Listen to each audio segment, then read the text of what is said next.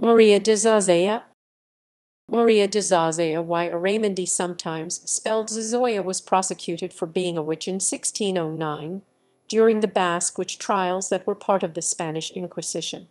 María de Zozaya was a spinster from Oyeregui in the Kingdom of Navarra, Spain.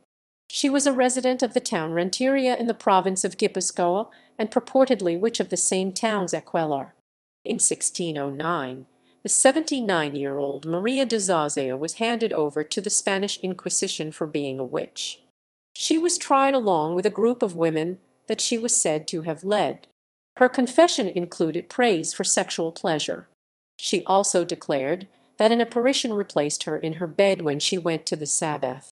It is said that a young priest in the same town went out hunting all day without catching any hares.